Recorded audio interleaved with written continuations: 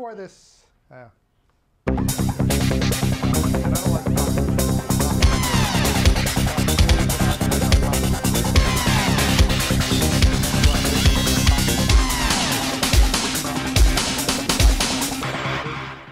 Close the...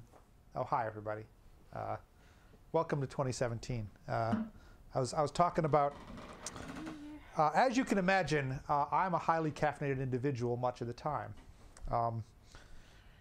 Really, I'm a software engineer. Caffeine is the product that turns lazy software engineers into typing fools, where we just sit in our office and just bang away at a keyboard for a long time, and something comes out the end, and eventually we ship it. It's a great idea. And everywhere gives you free coffee. My first job, they had free coffee, but everyone was expected to put $1 in the coffee pot every week. And I was the intern, and it was never explicitly stated, but the interns were supposed to make and clean the coffee pot more than the other people. Like, there were a couple people that when the coffee pot got empty would make the next pot, but a lot of them would, as they walked past my little office with their cup of coffee, would go, Stanfield, fill the coffee pot.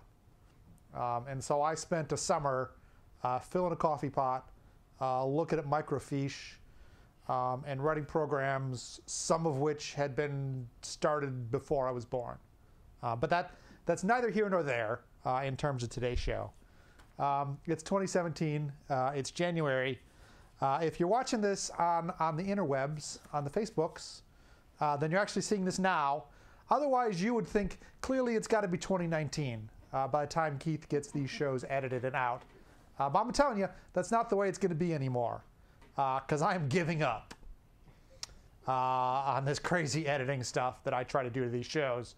Like, I take the shows home and I import them, and then I try to watch them and put crazy text underneath me correcting things and stuff.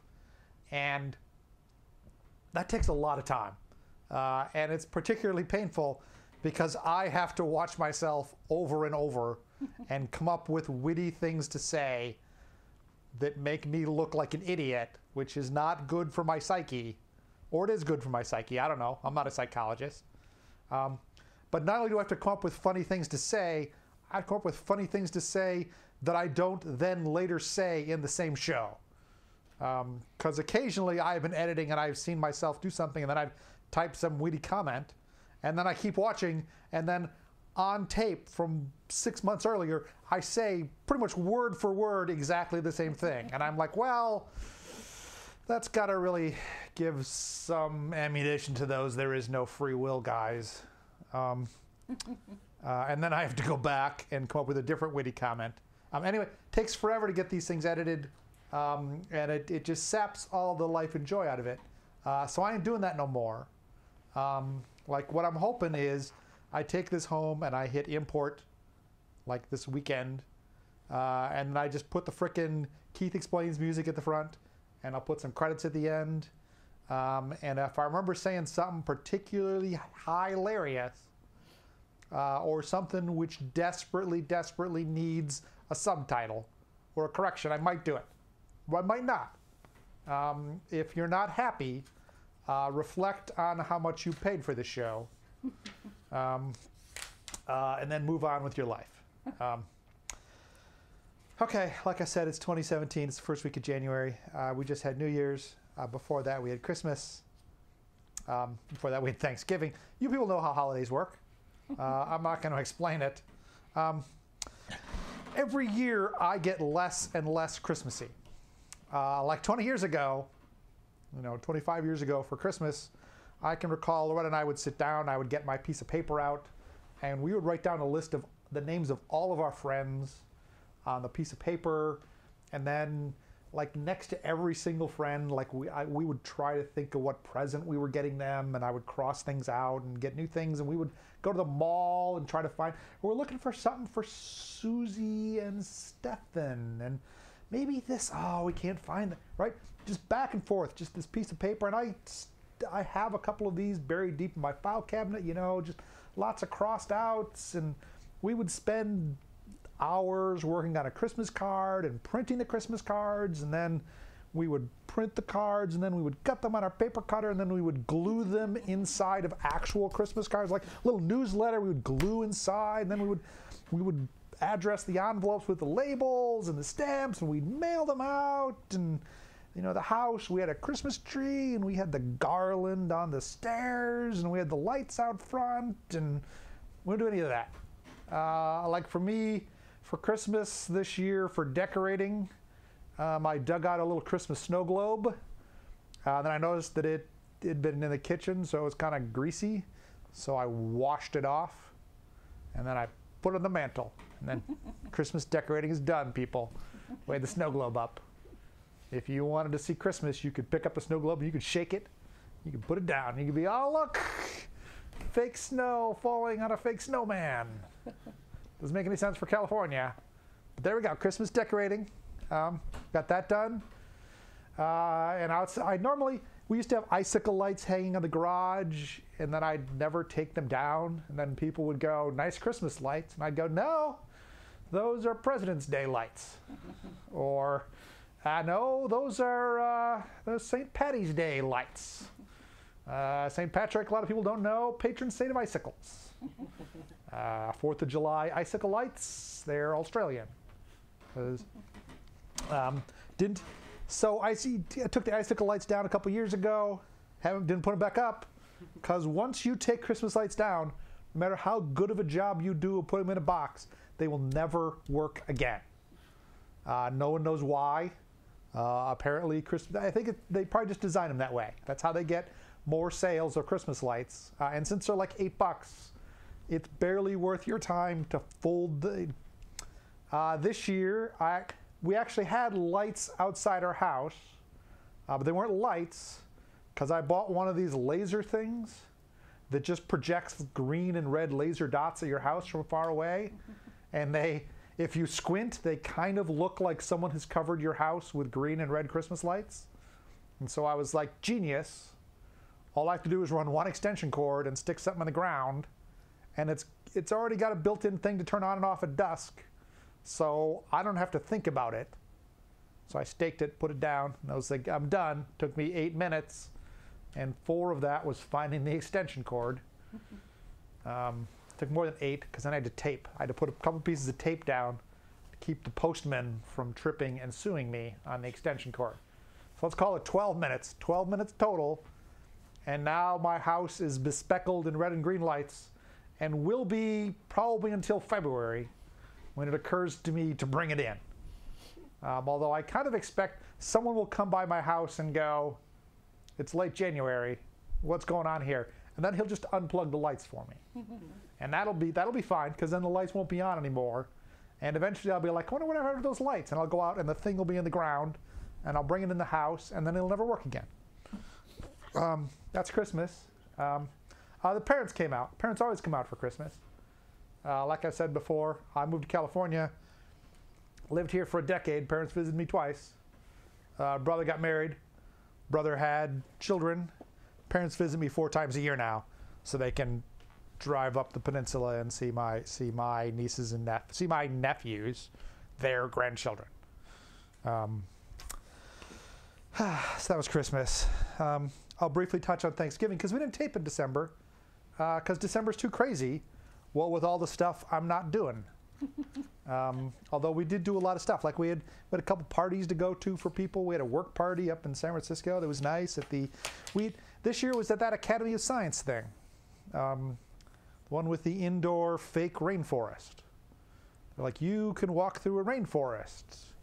Although really it's only like 170 feet wide, and it's 3 stories high, and it's not endangered, because we're not going to cut this one down, unlike the actual real rainforest. It was a nice party. We drove up, eat some food. You walk through the rainforest.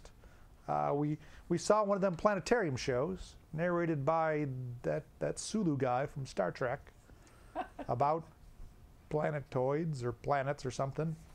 I haven't seen a planetarium show in a long time. Like the last planetarium show that I saw, they still had one of those actual mechanical planetarium things in the middle of the thing. with the really bright light, and they would like shine constellations. And then it was classy because they could also project planets with different things. And it's got to have been 30 years ago. Planetarium show. It was more of a movie. It was really, come to think of it, it was really just more of a movie we watched inside of a large movie theater. It's like an IMAX movie, but vaguely educational. Thanksgiving. Like I said, before that was Thanksgiving. Normally we have had the Thanksgiving of lost toys. We invite all of our friends that got nowhere else to go. We're like, hey, come to our house. We'll have Thanksgiving. And it's a good time is had by all because we have booze. But this year, we went to like all of our friends. We're like, hey, if you got nowhere else to go, come to our place. And they were like, no, we got somewhere else to go. We're like, was it last year? Was there too much booze? And like, no, it's not you. We actually just really have somewhere else to go. Like, we have developed other friends. Or, look, I'm dating again. Or, we've moved to Tennessee. Or that kind of thing, is what I'm saying. So we had nobody coming for Thanksgiving, and I was briefly disappointed. I was like, man, now I'm not going to have to do all that work on Thanksgiving Day. And then it occurred to me that this was great. So, you know, instead of going crazy cleaning the house and cooking a bunch of food for people to come over, I just got up early in the morning and I drove to San Jose for the turkey trot run because I'm dumb, apparently, and like to run at 9 o'clock in the morning with a lot of other people. I got in line for the turkey trot, and then I stayed in line 40 minutes while we waited for the line to slowly shuffle towards the starting line. And then I ran my little 10K race. And then I got back in my car and I drove home. And then I went, man, that was tiring. And I got nothing else to do today. So we didn't do a lot else. We watched a little TV. I already planned to cook a turkey.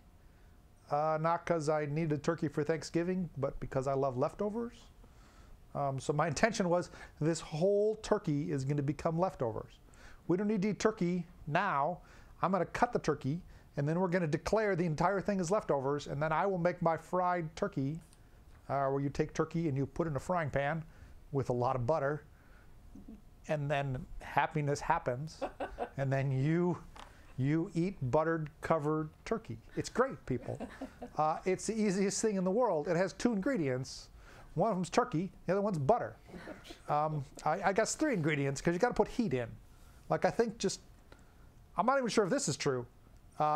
It's possible that just a big brick of cold butter on top of turkey would also be delicious. But I think if you fry it, it's a little better because it's warm and it's buttery. You put a little salt on it. That was all working well. Although my brother did say, hey, maybe we'll stop by the house on the way back from Jeannie's mother's house. And so they showed up, and then they ate my turkey. Because it was fine. It was fine, people. I had a backup turkey. I got a backup turkey the next day. I went and got a backup turkey.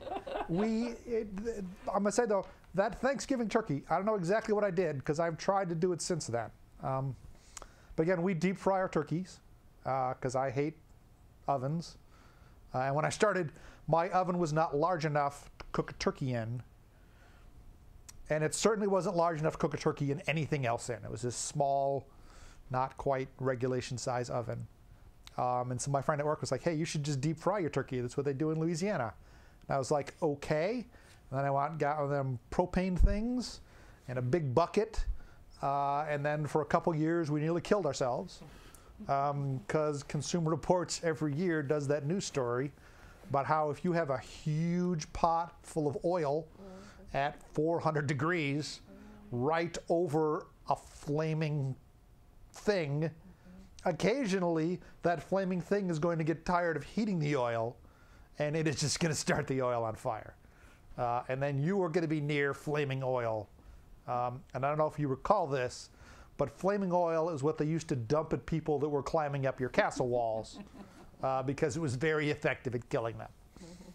But like a while ago, I bought one of these electric deep fryer things. And that's great because you can't catch the oil on fire with the electricity. That's not how it works.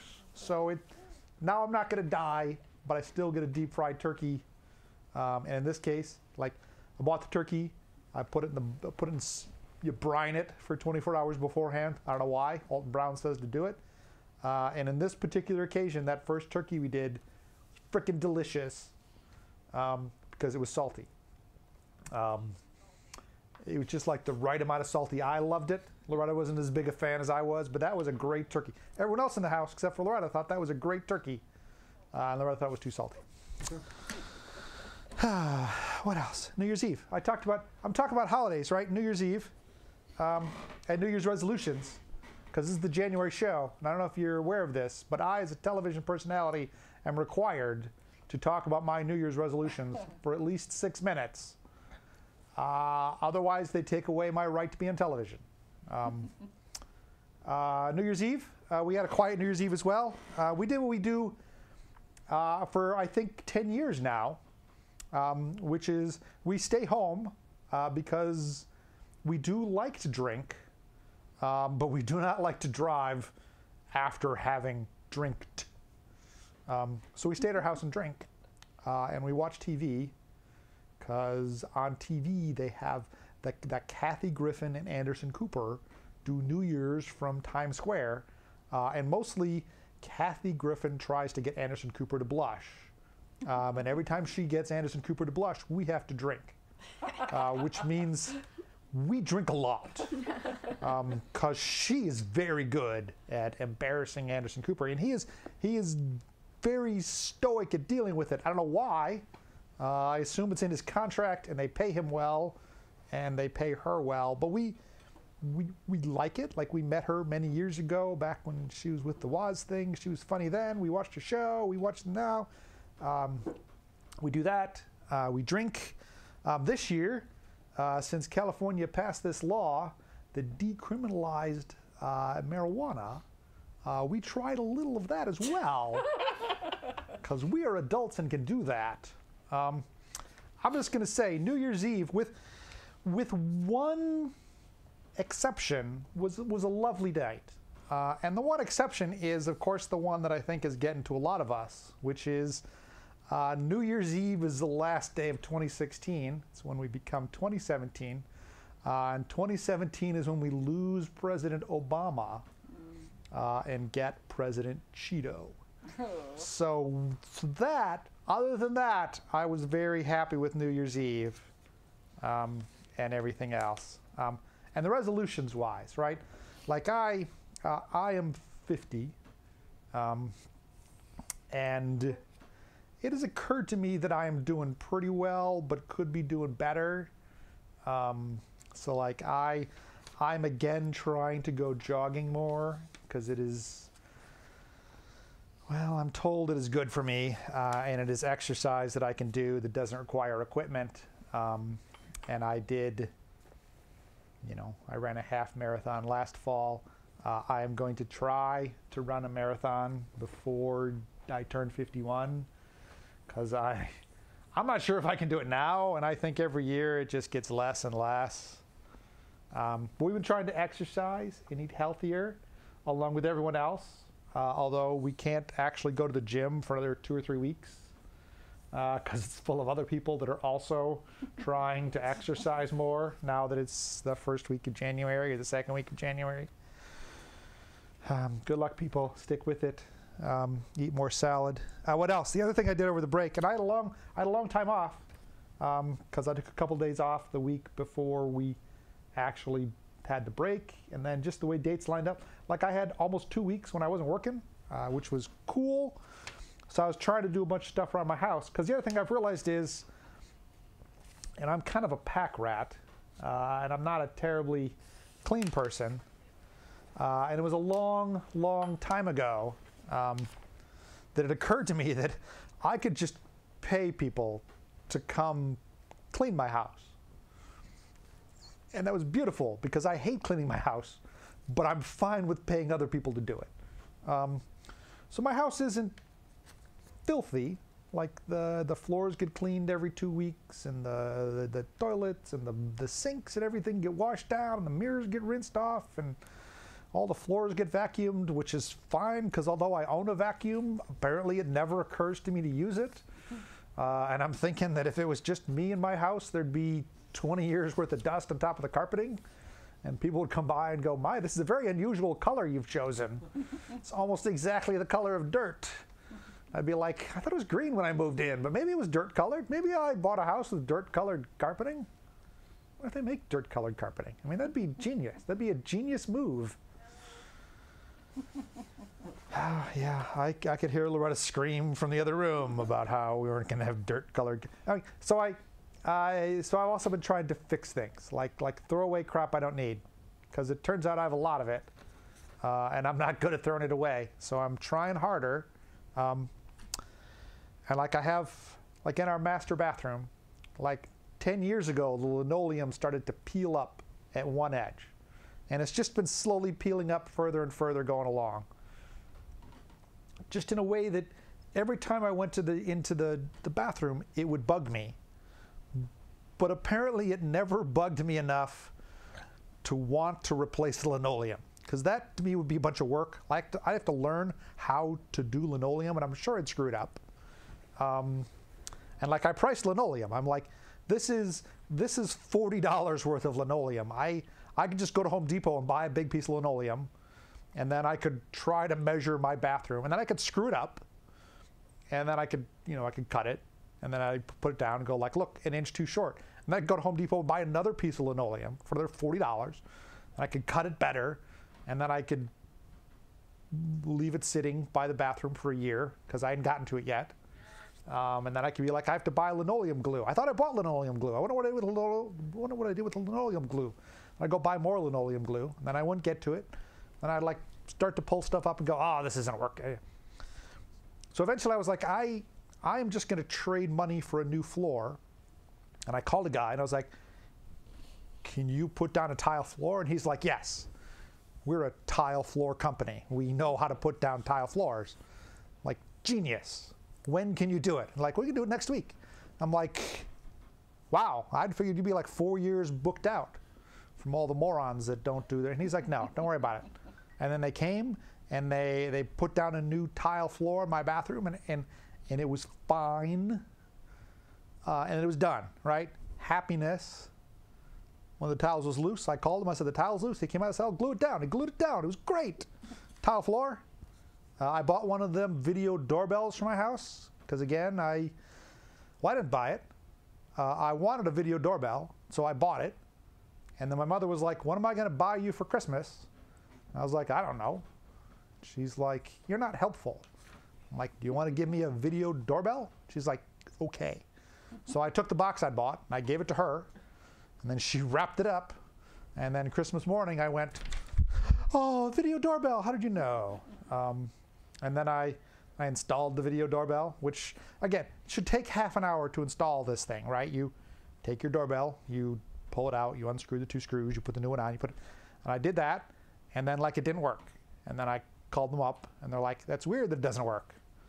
I'm like, yeah, that's weird. And they're like, well, your voltage seems a little low. I'm like, okay. Now I got to find my multimeter. And I found my multimeter. Took like a day.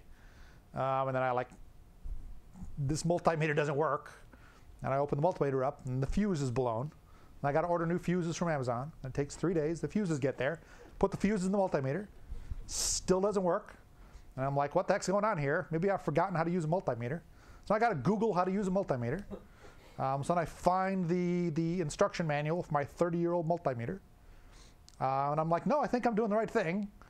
And I'm like, maybe I don't understand how doorbells work. So then I'm taking things off the wall, and then I'm like, oh, good Lord, doorbells are AC, not DC, and I got to use a different, so I flipped it over to the AC side, and look, oh, look, the voltage is too low, right? We're like a week later. We're like a week into doorbell replacement. Like if you showed up at my house, there are just 2 wires hanging by the front door where the doorbell used to be. So I'm like, well, I guess I got to replace my doorbell transformer. It is 40 years old. Maybe they go bad. So I ordered a new doorbell transformer. And I'm like, well, now I got to find my doorbell transformer. It's somewhere in my house. And I know where the wires are at the doorbell. And I know where the wires are at the doorbell chime. And I'm like, well, if I put my little camera sticky thingy in the wall, I can see that the wire goes up through the things. Maybe it goes up to the attic. So then I'm digging around in the attic for the doorbell thing, and it's not up there. and I'm digging around. Maybe it goes up from where the doorbell is, and I'm digging around up in the attic there. And that's like another 5 days worth of work there. And then finally, I called someone that has a house like mine, whose house isn't a disaster, and whose attic isn't filled with crap. And I said, "Do you have any idea where the doorbell transformer is?" And he said, "Yeah, it's on the water heater." I'm like, "What?" Sure enough, it's right next to the water heater. There's no reason it should be there, people. I mean, this is not a place for a doorbell transformer. So then I replaced that, and then clicky clicky wire, and then my doorbell kind of started working. So like 3 weeks. Took me 3 weeks to replace the doorbell. Should take half an hour. That means all the other stuff I'd hoped to do, not all of it. Like, not only do I have a video doorbell now, but I have a lock on my front door that I can lock and unlock over the internet. Like, watch, I'm gonna do it right now while we're waiting. Okay, I'm gonna clicky. I bought one of them internet-enabled door locks. See, and I just got to find the app, and then I click the button, and then at home my door will unlock. So if you want to rob my house, all you have to know is where I live. And ready? 3, 2, 1. Okay. God, I hope it works. Otherwise, I've ruined this TV show, people. Yeah, my door's unlocked. So if you want to rob my house, now is the time. Ha! No, it's not. I got one of them. We install one of them Amazon Alexas in the kitchen because, again, I got more money than sense, apparently. And I was like, wow, that's $100? Okay, here's a thing. Now I'm going to put a thing in my kitchen that I can talk to when I'm lonely. So when I get up in the morning, go down into my kitchen, and I start making my coffee, and I say, "Hey, Alexa, what's my flash briefing?" Now, the great thing is, across America, anyone that's watching this TV show right now is getting a flash briefing from their Alexa. But then it tells me some news, and then I can ask it questions like, "Hey, Alexa, how many tablespoons in 4 cups?" And it'll tell me. And really, that's all that I do with it. Like, I'm told I can ask it a lot of other questions. Oh, and Audible. Like, I can tell it to play my Audible books, which is kind of handy, considering that I've only ever listened to 2. Oh, we're out of time. We're out of time, people. I didn't even get to Westworld or Lucifer or Rogue One or Arrival. We saw Arrival, people. It's a movie. Go see it before it's not in the theaters anymore, because it'll be good on a big screen. You'll like it. Or the Nerd Cruise, March 4th. I'm going to be on the nerdboat.com. Come be on a cruise with me and nerds. Are we still rolling credits? Anyone know? It's funny. I mean, I guess the right is still staring at something. So yeah, there's still credits rolling. There are words rolling past my face right now. Not if you're watching on Facebook. There's no words on Facebook. But the moment Loretta pushes that stop broadcasting live, this goes away on Facebook until I post it again. So if you're watching this live, you saw some stuff at the beginning that won't be there. You didn't see any titles, but you'll see stuff. This is very long for credits, is what I'm saying. I'm very, very confused about whether that was actually the end of the show or not.